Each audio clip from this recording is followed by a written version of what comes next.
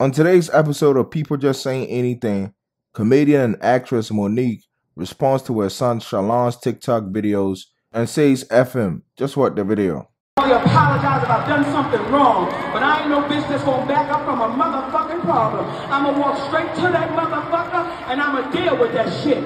So today I'm coming through the airport in Newark, New Jersey. It's the realest niggas I've ever met from Newark, New Jersey. I'm coming through that motherfucking airport and I've been just seen this motherfucking TikTok of my goddamn son. Had I known that nigga was gonna do a TikTok the day I brought him home, I'm gonna let y'all take that one. And when you see your child that you fuck for, I fucked for that nigga, not another bitch, it was me.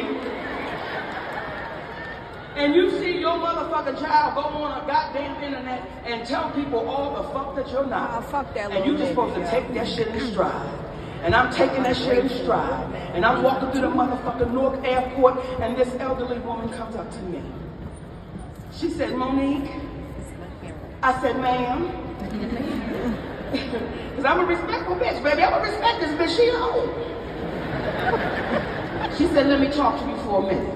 So I had prepared myself for this old woman to tell me how fucked up I was. I prepared myself to be respectful, but to check a bitch if I had to. I prepared myself to listen.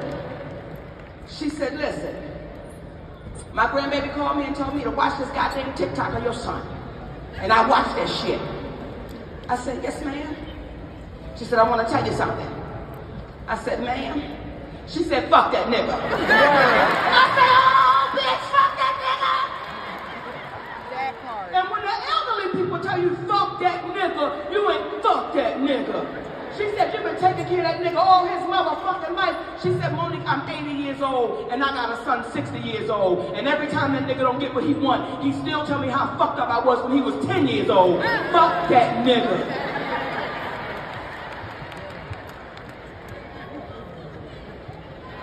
Fuck them kids, bitch.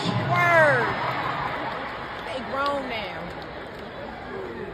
And she said to me, she said, see, when I was a younger woman, Monique, I had to work too, goddammit. She said, and this is Black History Month, and I had to do a job that don't nobody talk about. When they was out there in that civil rights march fighting and shit, I had a job to do. She said, I was one of the hoes of the civil rights movement. I said, bitch, I'm not playing with you. She said somebody had to keep them niggas drained. And just like that, she lost me. This is very sad.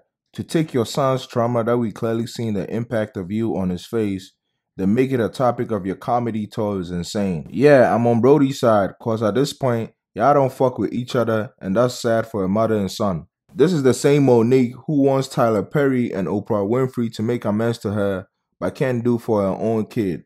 For someone who's concerned about how black people present themselves in public, she's too comfortable talking shit about her son in public. This is exactly why the new generation cut family and anyone who don't respect them off now. This is bad. You don't do your child like that no matter what your relationship is or what they have done. And if she did it for comedy purposes, it wasn't even funny. We can now see the reputation as being difficult to work with wasn't far-fetched. She's clearly someone who refuses to take any form of responsibility. She feels that she's above reproach and all conflict is everyone's fault. She's always the victim, but who cares what I gotta say? Let me know what you think in the comments down below.